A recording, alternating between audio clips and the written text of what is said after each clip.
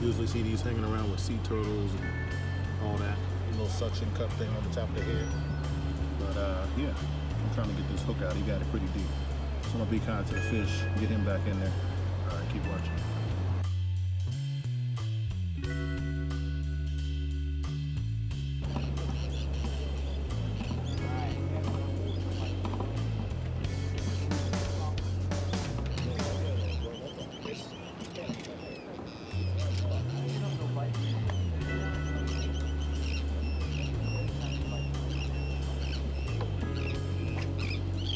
You'll probably recall from my previous video that I did, I don't know, maybe 2 years ago plus now. Back in the day when I lived in Wilmington, North Carolina, I had a video that I put up where I was actually fishing for bluefish and Spanish mackerel, and I was using a mackerel rig. But it just so happens today I am fishing in a way that I have never fished off of a pier, and that is because I'm actually using a Sabiki rig.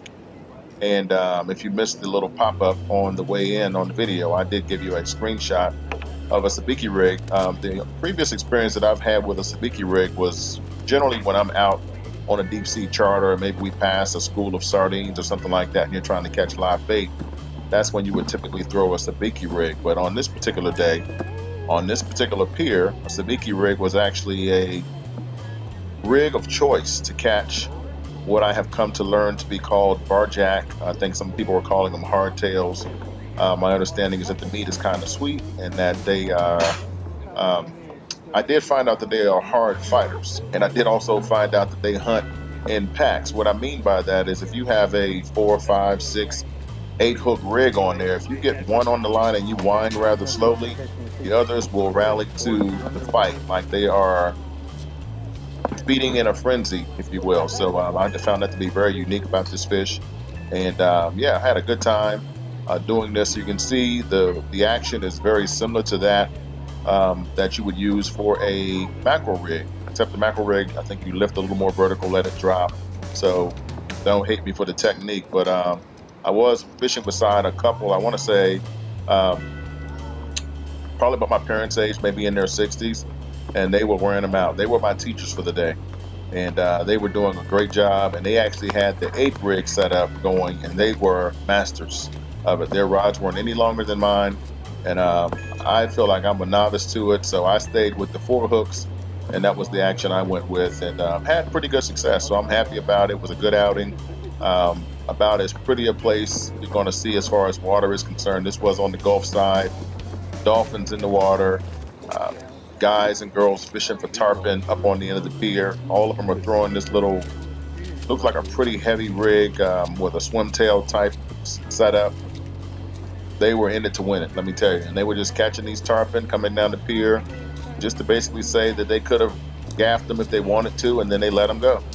So you didn't have their friend record it, get a little footage of it, and you know, they'd send them on their way. So that was a pretty cool and unique experience that I had at this particular pier as well. So if you are in the area and looking for a cool place to go and you've never been to this particular pier, I say go check it out. And as I did, had a great time and actually have a few additional fish in my freezer as a result.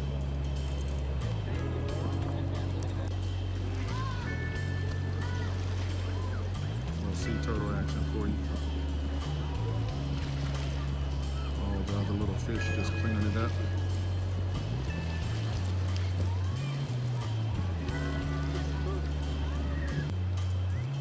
Beautiful sunset footage. Almost a shame for me to be talking over it, but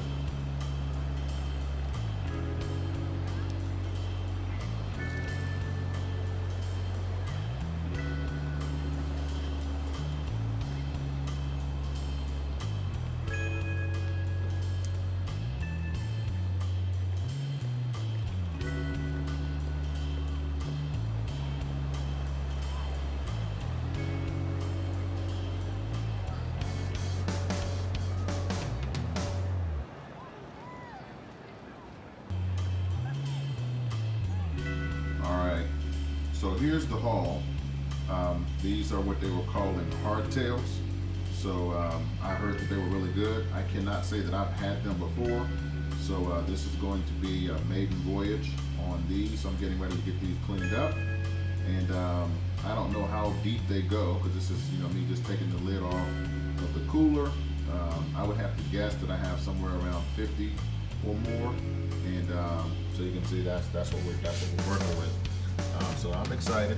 You know, definitely a cool looking fish. I think some people are calling them a barjack or a hardtail. So like I said, my first voyage with them, and the guy at the counter said that the meat was sweet. So we're about to find out. All right, I'll let you know what the final count was. Okay, so I had a pretty good estimate running in my head. The total count that I brought home was 56. So yeah, we're about to find out how they fare. And you know, looking at them, I cut them. They have a similar look inside to bluefish. I don't know if the bloodline seemed like it was as prominent as it is in bluefish, but I'm gonna check them out, prep them a couple of different ways, and see what is what, and we'll go from there. So, as always, thanks for watching. Be kind to the fish.